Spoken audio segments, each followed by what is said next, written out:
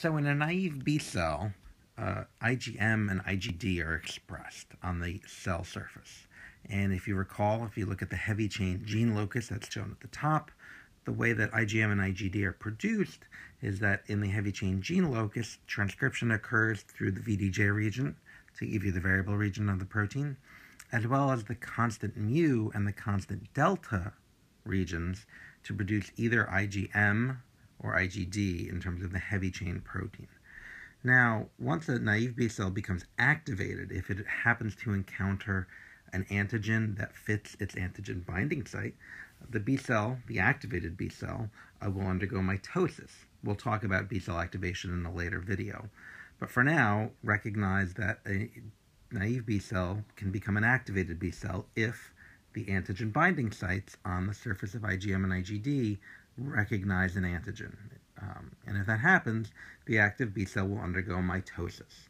And you'll have a clone, of an army of clones. Now, what are these B cells going to do?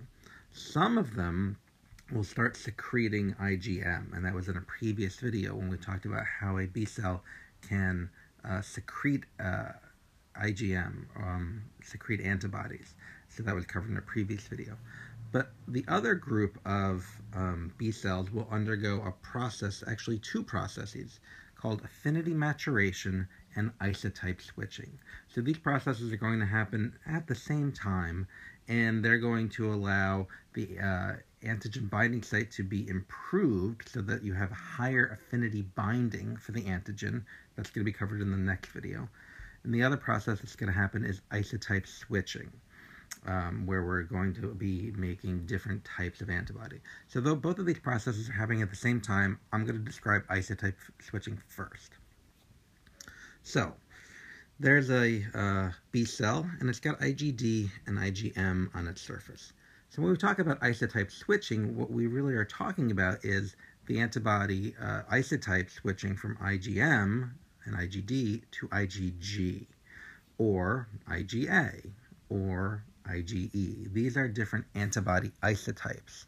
So when we switch, when we perform isotype switching, we are switching from the IgM and IgD isotypes to one of the other isotypes. And those antibodies are going to fight infections different ways, and we'll cover that in another video about why why the body would want to switch to IgG or IgA. But we'll cover that later. So I want to tell you how the process of isotype switching occurs at the DNA level. So let's say that we've activated a B cell, and the immune system has decided we need to switch to making IgG to fight a certain type of infection. How is that going to happen? Well, we'll see later that helper T cells will release cytokines that tell B cells to switch from IgM to a specific type of antibody. So let's say cytokines have told these B cells, you know what, we need IgG to fight this infection. All right, so let's see how we switch from making heavy chain IgM to heavy chain IgG. So the first thing that's going to happen is during isotype switching is a new gene that's turned on, and that's going to make a protein called AID, activation-induced cytidine deaminase. So when a B cell becomes activated and undergoes isotype switching because of signals from cytokines, AID is turned on. It's an enzyme, and you can see there it's a cytidine deaminase. What does that mean? Well, it is going to remove an amine group from the nucleotide cytosine. Where is it going to do it? It's going to do it in these regions of DNA called switch regions. So if you remember the RAG1 and 2 enzymes, those recombination enzymes that landed on certain regions of DNA and cut DNA, AID and its partner, we'll see, are a little bit similar to that. So AID, it has affinity for these regions of DNA called switch regions, or switch sequences. And you're going to find them between the constant regions in the heavy chain gene, and you're going to find them upstream of the constant mu. So what AID does is it lands on certain switch sequences depending on the signal. So if the signal for this cell is to switch to making IgG, it's going to land on the switch sequence right upstream of constant gamma. So if you see there in red, that's the constant gamma DNA sequence. So that we want to switch to using that one. We don't want to use constant mu or constant delta or constant alpha. We want to hook up the constant gamma to the VDJ region. So the AID enzyme lands on these switch sequences of DNA, and it actually alters the cytosines, removing an amine group. And actually, when that happens, it converts the cytosine to uracil. Now, uracil is normally a nucleotide found in RNA, not DNA. And if uracil is found in DNA, a DNA repair enzyme called uracil DNA glycosylase, abbreviated UNG, will actually try to remove the uracils from DNA. So now that AID has modified the DNA in these switch regions, UNG lands on the uracils and cuts the DNA. And now that the DNA is going to be cut, what happens is this whole region of DNA is removed from the genome. So we have now physically altered the DNA in an activated B cell to remove the constant regions, the constant mu, the constant delta, and anything between the switch regions. So we're making a permanent change in the DNA of these B cells.